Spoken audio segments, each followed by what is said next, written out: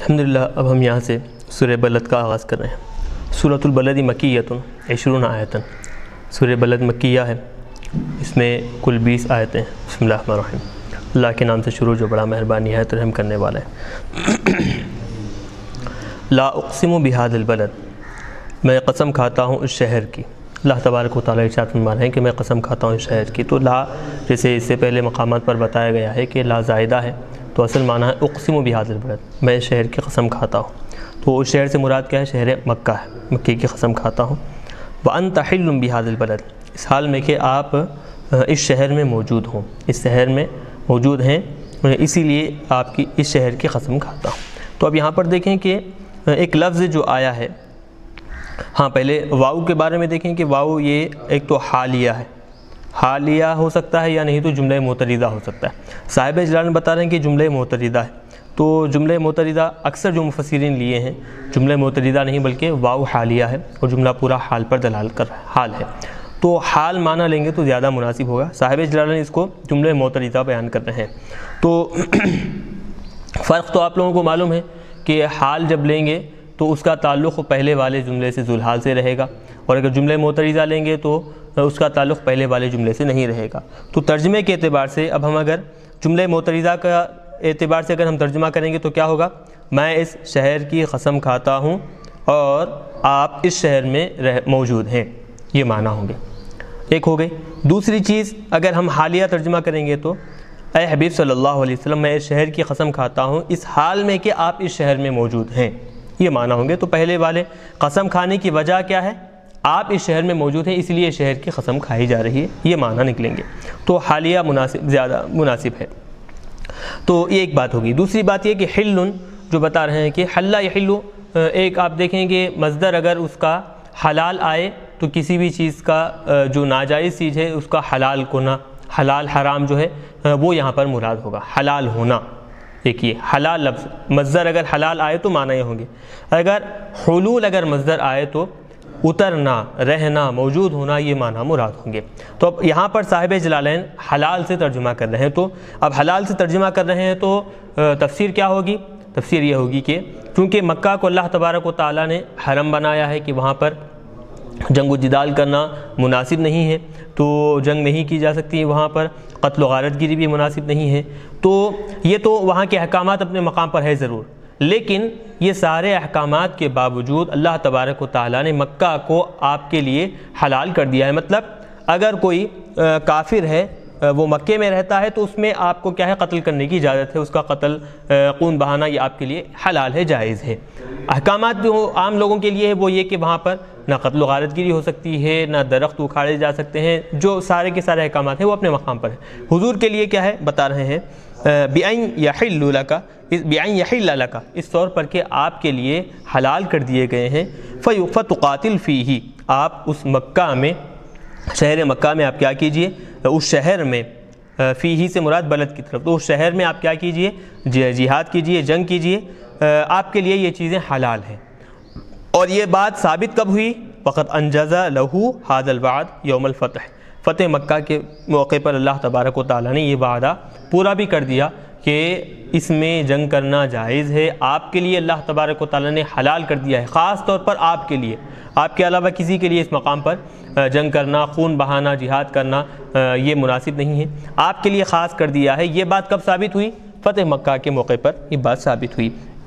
تو بہرحال یہ ایک الگ بحث ہے، انشاءاللہ کبھی موقع ملا اور کبھی بات آئی تو بتائیں گے ہم کہ فتح مکہ جنگ کے ذریعے سے ہوا ہے یا پھر صلح کے ذریعے سے ہوا ہے، یہ ایک بہت لمبی چوڑی بحث ہے۔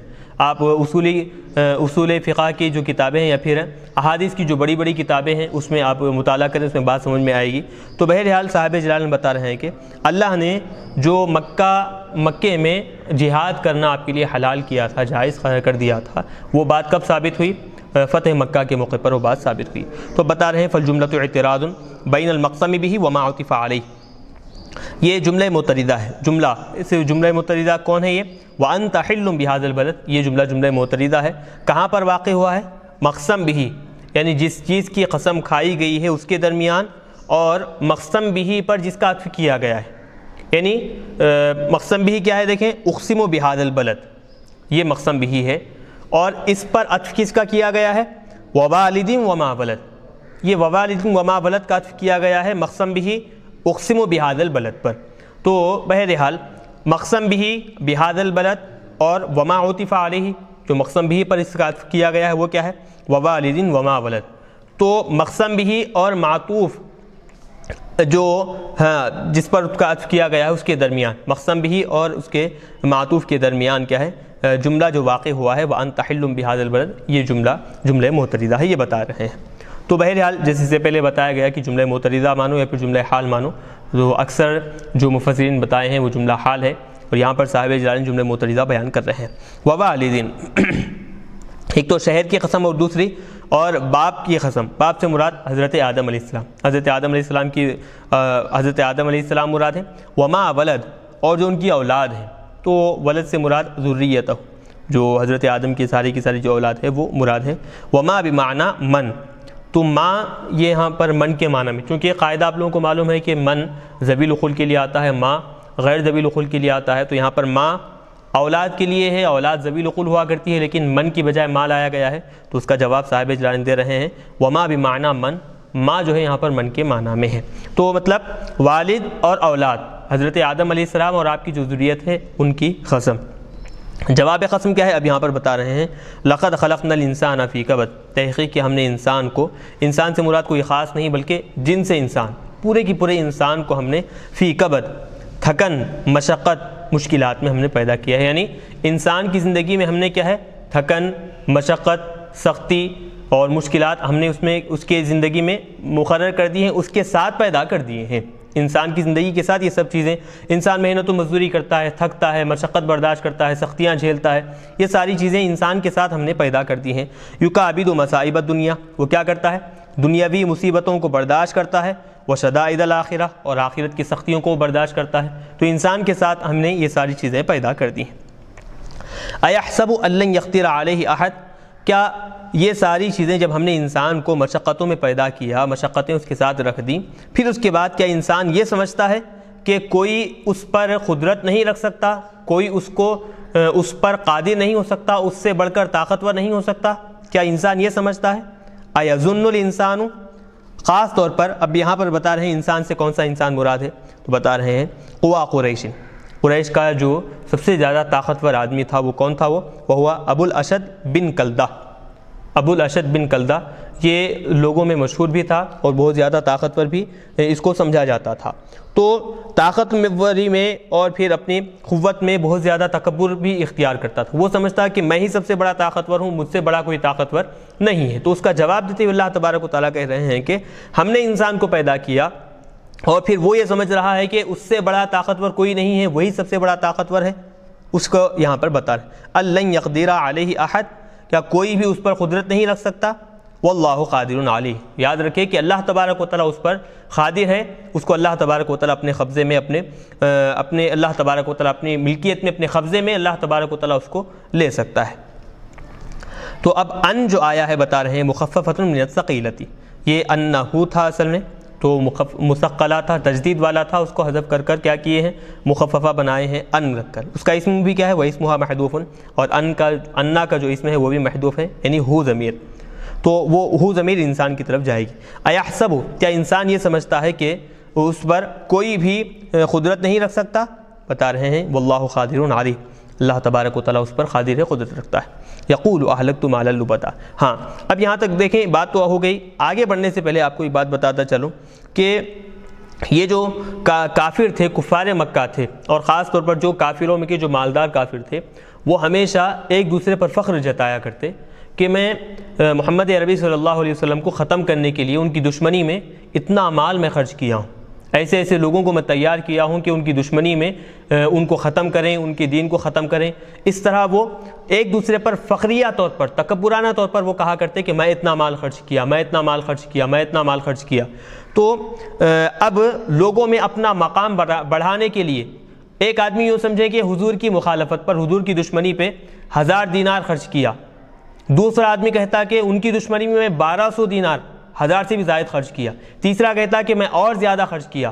حقیقت واللہ و رسول عالم، لیکن فرق اپنے آپ کو فوقیت جتانے کے لیے، اپنے آپ کو بڑا بتانے کے لیے فخریہ طور پر وہ لوگ بڑا بڑا کر کہتے کہ میں اتنا پیسہ خرچ کیا ہوں، میں اتنی شہرت خرچ کیا ہوں، میں اتنا مال خرچ کیا ہوں، اس طرح کہا کرتے. تو اللہ تبارک و تعالیٰ ان کا جواب دے رہے ہیں اور ان کی نکیر کر رہے ہیں کہ یہ تمہارے لیے مناسب نہیں ہے. یہ جو تم مال خرچ کیے ہو، جتنا بھی خرچ کیے ہو، جہاں بھی خرچ کیے ہو، یہ ہرگز تمہیں خرچ نہیں کرنا چاہیے، یہ تمہارے لیے مناسب نہیں ہے. یہاں پر بتا رہے ہیں یقول، وہ انسان کہتا ہے اہلکت، میں ہلاک کیا ہوں، ختم کیا ہوں، کس پر؟ علی عداوت محمد صلی اللہ علیہ وسلم، حضور پاک علیہ الصلوۃ والسلام کی دشمنی پر میں فنا کیا ہوں، ختم کیا ہوں. مال اللبدا، بہت سارا مال میں کیا کیا ہوں؟ ان کی دشمنی پر میں ختم کیا ہوں. کثیراً بعدہ علی بعد، ایک دوسرے پر، یعنی فوقیت جتانے کے لیے، اپنے آپ کو برتری بتانے کے لیے، بڑا بتانے کے لیے وہ اس طرح کہا کرتے تھے. اور پھر ایحسب، اللہ تبارک و تعالیٰ بتا رہے ہیں کہ کیا وہ یہ سمجھتا ہے کہ ان لم یرہ احد، کہ کہاں پر وہ خرچ کیا ہے، کتنا خرچ کیا ہے، کوئی بھی آدمی اس کو نہیں دیکھ رہا ہے؟ کیا وہ انسان خرچ کرنے کے بعد یہ سمجھ رہا ہے فیما انفقہ؟ تو ابھی فیما انفقہ سے دو معنی مراد ہوں گے، کہاں پر خرچ کیا ہے، کتنا خرچ کیا ہے، دونوں بھی معنی لفظ ما کے اندر آ جاتے ہیں. تو ایک تو یہ کافر وہ جو انسان ہے وہ کہتا ہے کہ حضور کی دشمنی پر میں بہت سارا مال خرچ کیا ہوں، اور پھر اس کے بعد وہ یہ سمجھتا ہے کہ کتنا مال خرچ کیا اسے اندازہ نہیں ہے، کوئی بھی اس کو اندازہ نہیں لگا سکتا. فیعلم قدرہ، کہ اس کی مقدار کو، اس کے اندازے کو وہ بتاتا چلا جا رہا ہے کہ میں اتنی مقدار میں مال خرچ کیا ہوں، اتنا مال میں ان کی دشمنی پر خرچ کیا ہوں، بتاتا چلا جا رہا ہے. کیا اس کو وہ نہیں سمجھ رہا ہے کہ کوئی بھی اس کا اندازہ نہیں لگا سکتا؟ تو یاد رکھے واللہ اعلم بقدرہ، وہ جتنا مال خرچ کیا ہے اللہ تبارک و تعالیٰ اس مال کی مقدار کو سب سے زیادہ جانتا ہے. اللہ کو معلوم ہے کہ وہ کتنا مال خرچ کیا ہے اور کہاں پر خرچ کیا ہے، اللہ تبارک و تعالیٰ بہتر جانتا ہے. وَأَنَّهُ، اور یہ بھی یاد رکھے وہ مال کو خرچ کرنا کوئی فخریہ بات نہیں ہے. ایسی بات نہیں ہے کہ وہ مال خرچ کرنے پر اس پر فخر کریں اور لوگوں میں اپنی بڑائی جتائیں، برتری جتاتے رہیں، ایسی کوئی قابل فخر بات نہیں ہے. کیوں؟ اچھے کام میں اگر خرچ کرتے تو تمہارے لیے فخریہ بات ہوا کرتی. حضور کی دشمنی پر، حضور کو ختم کرنے پر، حضور کے دین کو ختم کرنے پر تم نے مال خرچ کیا تو یہ کوئی قابل فخر بات نہیں ہے. وَأَنَّهُ لَيْسَ مِمَّا يَتَكَسَّرُ بِهِ، اور وہ مال جہاں پر خرچ کیا گیا ہے ایسی چیز نہیں ہے کہ جس پر کیا ہے فخر کیا جا سکے. يَتَكَسَّرُ أي يَفْتَخِرُ بِهِ، ایسے مقام پر اس نے خرچ نہیں کیا جہاں پر فخر کیا جا سکے. لیکن اللہ تبارک و تعالیٰ کو جتنا بھی خرچ کیا ہے اللہ کو علم ہے. وَمُجَازِيهِ عَلَى فِعْلِهِ السَّيِّئِ، اس انسان کے برے کام پر اللہ تبارک و تعالیٰ اس کو بدلہ ضرور عطا کرے گا. تو مطلب وہی، ہاں آپ دیکھیں کہ مفہوم کو سمجھیں. کافر ایک تو مال غیر مناسب مقام پر، جو مناسب جگہ نہیں ہے، نامناسب جگہ ہے، وہاں پر وہ لوگ کیا کرتے ہیں، مال جیسے کہ دور جاہلیت میں بتایا جاتا ہے کہ لونڈیوں کو خریدنا، شراب خریدتے جانا، اور پھر عمدہ قسم کی شراب خریدنا، عمدہ قسم کی چیزیں، فخریہ طور پر کپڑے استعمال کرنا، یہ بیکاری کے کاموں میں کافر اپنا بہت سارا مال کیا ہے خرچ کرتے اور فخر کیا کرتے تھے. تو بتا رہے ہیں یہ مال ایسے مقام پر خرچ کرنا کوئی فخریہ بات نہیں ہے. ان کاموں میں مال کو خرچ کر فخر کرنا کوئی عقل مندی نہیں ہے. بلکہ اب اللہ تبارک و تعالی حقیقت حال بتا رہے ہیں. الم نجعل له عینین، کہ اے انسان ذرا تو غور کر کہ کیا ہم نے تیرے اس انسان کے لیے ہم نے دو آنکھ نہیں بنائے. الم نجعل له عینین، دو آنکھ نہیں بنائے. ولسانا وشفتین، اور ایک زبان اور دو ہونٹ نہیں بنائے. وہدیناہ النجدین، اور ہم نے کیا اس کو دو راستوں کی رہنمائی نہیں کی، دو راستے ہم نے اس کو نہیں بنائے. دو راستوں سے مراد بینا لہو طریقی الخیر والشر، کہ بھلائی اور برائی کے دو راستے کیا ہم نے اس کے سامنے کھول کر نہیں بتائے. فلاقتحم العقبہ، تو اب یہاں پر دیکھیں یہ پہلے تو اللہ تبارک و تعالیٰ ان کے جو اعتقادات تھے، ان کا جو طریقہ تھا اس کی نکیر فرما دیے اور پھر اس کو غلط بتائے. پھر اس کے بعد انسان پر جو انعامات ہیں کہ آنکھ، زبان، ہونٹ اور پھر دیگر صحیح اور غلط کی تمیز، یہ اللہ تبارک و تعالیٰ کی جو انعامات ہیں، ان انعامات کے باوجود بھی انسان ان انعامات کا شکر بجا لانے کی بجائے ناشکری کرتا ہے. تو انسان کی توجہ اللہ کی نعمتوں کی طرف پلٹائی جا رہی ہے کہ انسان کی یہ اللہ کی یہ نعمتیں ہیں کہ انسان ان نعمتوں سے ہر دن فائدہ حاصل کر رہا ہے، لیکن اللہ تبارک و تعالیٰ کا شکر بجا نہیں لا رہا ہے. تو پہلے تو ان کے عقیدے کو غلط بتائے، پھر ان کی جو ناشکری ہے اس کو بتائے. اب اصل مقصد کی طرف یہاں پر جا رہے ہیں۔ ایک چیز پیچھے رہ گئی تھی، وہ کیا ہے؟ دیکھیں علم نجعل میں جو حمزہ استفہام ہے وہ استفہام تقریری ہے، یعنی جس کے ساتھ اس جملہ استفہام لایا گیا ہے، حمزہ استفہام جس جملے کے ساتھ لایا گیا ہے اس کو ثابت کرنا اصل مقصد ہوتا ہے۔ تو اب علم نجعل، کیا ہم نے تمہارے لیے نہیں بنایا، مطلب جعلنا، ہم نے تمہارے آنکھ بنائے، زبان، ہونٹ، اور پھر دو راستوں کی ہم نے تمہارے لیے رہنمائی کی، صحیح راستوں کو ہم نے واضح کر دیا، یہ معنی ہوں گے اس کے۔ تو مطلب استفہام تقریری ہے، انکاری نہیں ہے، یہ مطلب نکلے گا۔ فَلَاقْتَحَمَ الْعَقَبَةَ، اب ایک لفظ آگے دیکھیں کہ اقتحامہ کا جو لفظ آیا ہے، اقتحام کہتے ہیں کہ تنگ جگہ میں داخل ہونے کی کوشش کرنا، گھسنا جسے کہتے ہیں، تو تنگ جگہ میں داخل ہونے کی کوشش کرنا۔ العقبہ کہتے ہیں دو پہاڑوں کے درمیان کی جو گھاٹی ہوا کرتی ہے، جس پر سے گزرنا انسان کے لیے انتہائی دشوار ہوا کرتا ہے، اس کو یہاں پر عقبہ کہتے ہیں۔ تو دشوار یعنی مشکل، سخت ہوا کرتا ہے۔ تو فَلَاقْتَحَمَ الْعَقَبَةَ، ایسا کیوں نہیں ہوا کہ انسان گھاٹی میں داخل ہو جاتا؟ گھاٹی میں داخل ہونا مطلب جاوزہا، اس گھاٹی کو پار کرتا، اس کو عبور کرتا، چلا جاتا۔ وما ادراک ما العقبہ، پھر بتا رہے ہیں کہ گھاٹی سے مراد کیا ہے، گھاٹی ہے کیا، تمہیں کیا معلوم کہ گھاٹی کیا چیز ہے؟ وما ادراک ما العقبہ التی یقتحمھا، کہ جس کو کیا ہے، عبور کرنا ہے، پار کرنا ہے۔ تو اب یہاں پر یہ جو ما ادراک کا جو استفہام لایا گیا ہے، اس گھاٹی کی عظمت اور اس کی بڑائی کو بتانے کے لیے، تعظیم لشانھا، اس کی بڑائی اور اس کی عظمت کو بتانے کے لیے یہاں پر استفہام کے ذریعے سے لایا گیا ہے۔ والجملۃ اعتراض، بتا رہے ہیں وما ادراک ما العقبہ، یہ جو جملہ ہے جملہ معترضہ ہے۔ وبین سبب جوازھا بقولہ فک رقبہ، ہاں اب وہ گھاٹی کو پار کرنے کی جو وجہ ہے، کیوں پار کرنا ہے، اس کی وضاحت یہاں پر کیے ہیں کہ فک رقبہ، ایک تو یہ کہ گردن کو آزاد کرنا، گردن سے مراد غلام کو آزاد کرنا، من الرقی، غلامی سے گردن کو آزاد کرنا، یعنی غلامی کے پھندے سے غلام کو آزاد کرنا، بِأَنْ أَعْتَقَهَا، اس طور پر کہ غلام کو کیا ہے، گردن کو آزاد کریں، یعنی غلام کو آزاد کرائیں۔ ایک یہ، او اطعام فی یوم ذی مسغبہ، اور کھانا کھلائے ایسے ایام میں جو کہ کیا ہو، بالکل بھوک والے ہوں۔ مسغبہ، تو مسغبہ کہتے ہیں کہ دن۔ پہلے مفہوم کو سمجھ لیں اس کا، یہ کہ ایک ہوتا ہے لوگوں کے درمیان کھانا، پانی، مال ہر اعتبار سے موجود ہے، تو جب کھانا، پانی، مال موجود ہے، رزق موجود ہے، اس وقت لوگوں کو کھلانا یہ زیادہ اہمیت والا کام نہیں ہوتا، بلکہ زیادہ اہمیت والا کام اس وقت ہوتا ہے جبکہ لوگوں کے درمیان کھانا پانی نہیں ہے، قحط سالی سے لوگ گزر رہے ہیں، اس وقت جو آدمی کھانا کھلائے گا تو یہ زیادہ اہمیت والا کام ہوا کرتا ہے۔ تو اب یہاں پر بتا رہے ہیں ذی مسغبہ، مراد ایسا معاملہ کہ قحط سالی لوگوں پر طاری ہوئی ہے، بھوک سے لوگ نڈھال ہو گئے ہیں، قحط سالی میں مبتلا ہو گئے ہیں، تو ایسے وقت میں، ایسے ایام میں لوگوں کو کھانا کھلانا یہ اچھا کام ہے۔ پہلا اچھا کام کیا بتائے؟ گردن کو آزاد کرانا، غلام کو آزاد کرنا۔ دوسرا، ایسے ایام میں کہ جب لوگوں کے پاس کچھ بھی مال نہیں ہے تو لوگوں کو کھانا کھلانا، یہ دوسرا اچھا کام۔ دن آگے بتا رہے ہیں یتیماً ذا مقربہ، اور پھر مسکینوں میں بھی خاص طور پر یاد رکھیں کہ یتیم تو بہت سارے ہوا کرتے ہیں، یتیم بعض یتیم رشتہ داروں میں بھی ہوتے ہیں، بعض یتیم رشتہ دار نہیں ہوتے، غیر رشتہ داروں میں یتیم ہوا کرتے ہیں۔ تو اب جب یتیم کو کھانا کھلانے کا جو معاملہ ہے تو یتیم میں خاص طور پر پہلے اہمیت اس کو دی جائے گی جو رشتہ داروں میں ہو، رشتہ داروں میں سے جو یتیم ہے اس کو کھانا کھلانا زیادہ فضیلت والا سمجھا جاتا ہے۔ کیوں؟ کیونکہ اس میں دگنا عمل ہے، ایک تو صلہ رحمی بھی کی جا رہی ہے اور دوسرا بھوکے کو کھانا بھی کھلایا جا رہا ہے۔ تو بتا رہے ہیں یتیماً ذا مقربہ، رشتہ داری والا جو یتیم ہے اس کو، او مسکیناً ذا متربہ، یا پھر کس کو کھلائیں؟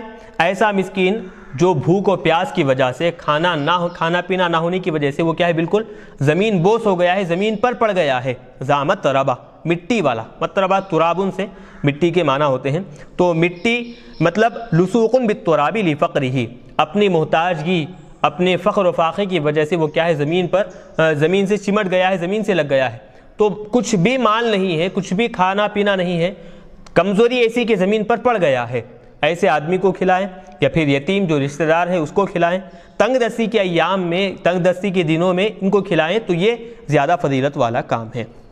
چلے پہلے مفہوم کو سمجھ لیں کہ یہ نیک کاموں کا تذکرہ کیوں لایا گیا ہے، پھر اس کے بعد لفظی بحث کی طرف ہم جائیں گے۔ پہلے جو تذکرہ ہوا کفار مکہ غیر مناسب جگہوں پر جہاں پر مال خرچ نہیں کرنا ہے وہاں پر مال کو خرچ کرتے تھے، شراب نوشی میں، جوئے میں، سود خوری میں، اور پھر لونڈیوں کو خریدنے میں، نچانے میں وغیرہ وغیرہ، اس طرح کے کاموں میں وہ مال خرچ کیا کرتے تھے۔ یہ ان کے لیے مناسب نہیں ہے، ایسے مقامات پر مال خرچ کرنا مناسب نہیں ہے، بلکہ کہاں خرچ کرنا مناسب ہے؟ فک رقبہ، غلام کو آزاد کرانے میں، قحط سالی کے دنوں میں لوگوں کو کھانا کھلانا، یتیموں کی فریاد رسی کرنا، یتیموں جو رشتہ داروں میں جو یتیم ہے اس کو کھلانا، اور جو مسکین ہے اس کی فریاد رسی کرنا، اس کی بھوک دور کرنا، یہ زیادہ فضیلت والا کام ہے، یہ زیادہ نیک کام ہے۔ یہاں پر تم مال خرچ کرو گے تو تمہارا مال خرچ کرنا قابل قبول بھی ہوگا اور اس کا بدلہ بھی تمہیں ملے گا، برخلاف اس کے کہ جہاں تم دنیاوی کاموں میں مال خرچ کر رہے ہو، ایک تو مال ضائع ہو رہا ہے، بدلے میں ثواب کی بجائے الٹا عذاب تمہیں مولنا پڑ رہا ہے۔ تو لہٰذا پہلی چیز کافروں کا تذکرہ کرنے کے بعد اب اصل طریقہ بتا رہے ہیں کہ ان مقامات پر مال خرچ کرنا مناسب نہیں ہے، یہ مال جہاں پر تم خرچ کرو گے تو یہ تمہارے لیے مناسب ہوگا، اور ایسے نیک کاموں میں تم مال خرچ کریں، یہ تمہارے لیے بہتر بھی ہے، مال بھی خرچ ہوگا، بدلے میں تمہیں ثواب بھی حاصل ہوگا۔ تو یہاں پر تذکرہ ان تین چیزوں کا کر رہے ہیں۔ میرا یہاں پہ ایک چھوٹا سا سوال جی، کہ یہاں پر یہ جو بات بتائی گئی ہے کہ کھانا کھلانا ہے، ایسے ضرورت مند لوگوں کو کھانا کھلانا، یہ زیادہ ثواب ہے جبکہ کھانے کی ضرورت ہو۔ تو میرا سوال یہاں پر یہ ہے مفتی صاحب کہ قرآن مجید کا یہ جو نہج اور یہ جو طریقہ، یہ جو اسلوب یہاں پر جو بیان کیا گیا ہے، تو اس کی روشنی میں اب وہاں پر ضرورت کھانے کی نہیں ہے، وہاں پر ضرورت اسکول کے بچوں کی فیس بننا ہے، وہاں پر ضرورت وہ دواخانے میں ایڈمٹ ہے، دواخانے میں شریک ہے، تو اس وقت اس کو دواخانے میں اپنا علاج کرانے کے لیے یا دوائیں لینے کے لیے یا اپنا آپریشن کرانے کے لیے پیسوں کی ضرورت ہے۔ تو اب وہاں پر جو اس کی سخت ترین ضرورت ہے، اس ضرورت کو پورا کرنا، کیا یہ بھی اسی زمرے میں آئے گا جو نہج اب یہاں پر قرآن مجید میں اللہ تعالیٰ نے بیان کیا ہے، جس کو آپ نے بھی ذکر فرمایا؟ بالکل، دیکھیں کہ آدمی کی ضرورت صرف کھانا پینا نہیں ہوتا، بلکہ انسان کے ساتھ کھانے پینے کے ساتھ ساتھ بہت ساری ضروریات لگی ہوئی ہوتی ہیں۔ تو اس کی ضرورت پورا کرنے کے لیے اگر وہ کھانے کا ضرورت مند ہے تو کھانا کھلائیں، نہیں اس کی ضرورت اگر دوسری ہے تو دوسری ضرورتیں پورا کریں، یہ اس کے لیے مناسب ہوگا اور اس کے لیے فائدہ مفید بھی ہوگا، فائدہ مند بھی، اور اس پر ثواب بھی اس کو حاصل ہوگا۔ چلیے، ایک بات ہوگی۔ اب یہاں پر جو اصل لغوی بحث جو صاحب جلالین کر رہے ہیں وہ میں آپ کو بتاتا چلوں کہ پہلے دیکھیں صاحب جلالین کے سامنے جو نسخہ ہے اس میں یہ دو فعل فکو رقبہ میں جو لفظ فکو مصدر ہے وہ، اور اطعام فی یومن میں جو لفظ اطعام مصدر ہے وہ، فکو رقبہ، فکو اور اطعام یہ دونوں بھی مصدر ہیں۔ صاحب جلالین کے سامنے جو نسخہ ہے وہ نسخے میں کیا ہے، یہ دونوں فعل کے طور پر استعمال ہوئے، فکا اور اطعامہ دونوں کیا ہے، فعل کے طور پر استعمال ہوئے، اور یہاں پر امام حفص کی قرات کے مطابق جو ہمارے پاس قرآن ہے اس میں کیا ہے، مصدر کے طور پر استعمال ہوئے ہیں۔ تو دونوں قراتیں ہیں، دونوں کو مصدر کے طور پر بھی پڑھا گیا ہے، دونوں کو فعل کے ساتھ بھی پڑھا گیا ہے۔ مصدر کے طور پر فکو رقبۃ اور اطعام فی یومن، یہ اس طرح، اور فعل کے طور پر فکا اور پھر اطعامہ، اس طرح پڑھا جائے گا۔ تو اب چونکہ صاحب جلالین کے سامنے کون سا نسخہ ہے، وہ نسخہ ہے کہ فعل کے طور پر فکا اور اطعامہ استعمال ہوا ہے، تو اب یہاں پر اس کے اعتبار سے، اس نسخے کے اعتبار سے یہاں پر پڑھ رہے ہیں۔ صاحب جلالین تفسیر میں بیان کر رہے ہیں کہ وفی قرات بدل الفعلین مصدران مرفوعان، اور ایک قرات میں کیا ہے، فعل کے بدلے میں، فعل کے بدلے جیسے بھی بتایا گیا کہ فکا اور اطعامہ، اس کے بدلے میں مصدران، دونوں کے مصدر کے ساتھ پڑھا گیا ہے، فکو اور اطعام، اور دونوں بھی کیا ہے، فکو رقبۃ اور اطعام فی یومن، دونوں بھی مرفوع ہوں گے مبتدا محذوف کی خبر ہونے کی حیثیت سے، ہوا فکو رقبۃ و اطعام، و یا پھر او ہوا اطعام، اس طرح، یعنی ہوا مبتدا محذوف کی خبر مانتے ہوئے مرفوع سمجھا جائے گا۔ فکو رقبۃ میں اطعام فی یومن میں جو دونوں مصدر ہیں، فکو رقبۃ جو پہلا ہے مضاف الاولی لرقبۃ، تو پہلے والا مصدر وہ رقبۃ کی طرف مضاف سمجھا جائے گا، جیسے کہ یہاں پر فکو رقبۃ، فکو مضاف ہے، رقبۃ مضاف الیہ، تو فکو کی اضافت کی گئی رقبۃ کی طرف۔ و یونون الثانی، اور دوسرا جو مصدر ہے اطعام، اس کو تنوین دی جائے گی، اطعام پڑھا جائے گا۔ تو یہ تو ہو گئی بات۔ اب یہ العقبہ جو لفظ آیا ہے، فلقتحم العقبہ، وما ادراک ما العقبہ میں جو لفظ العقبہ ہے اس سے پہلے اقتحام کا لفظ نکالیں گے، وما ادراک ما اقتحام العقبہ، وما ادراک ما اقتحام العقبہ یہ نکالیں گے تو کسی قسم کا اعتراض بھی نہیں ہوگا اور بات بالکل درست ہو جائے گی۔ تو اب دیکھیں فکو رقبۃ مصدر کے ساتھ بھی پڑھا گیا ہے، فکو فکا فعل کے ساتھ، اور اطعام مصدر کے ساتھ پڑھیں گے تو تنوین، اور پھر فعل کے ساتھ پڑھیں گے تو اطعامہ، اس طرح پڑھا گیا ہے۔ والقراءۃ المذکورۃ بیانہ، اور جو مذکورہ جو قراءت ہے وہ اس کی وضاحت سمجھی جائے گی، اس کا بیان سمجھا جائے گا۔ تو بہرحال صاحب جلال وہی بتا رہے ہیں کہ دونوں طریقوں سے اس کو پڑھا جا سکتا ہے، دونوں طریقوں سے اس کو پڑھا گیا ہے، مصدر اور فعل کے ذریعے سے استعمال بھی ہوا ہے۔ چلیے ثم کان عطف علی اقتحم، بتا رہے ہیں کہ یہ جو جملہ ہے ثم کان والا یہ فلقتحم العقبہ، اقتحم جو لفظ ہے اس پر اس کا عطف ہے، ثم جو ہے ترتیب کے لیے لایا گیا ہے، وثم للترتیب الذکر، جو تذکرہ جو چل رہا ہے اس کی ترتیب کو باقی رکھنے کے لیے یہاں پر لایا گیا ہے۔ مطلب کیا ہے؟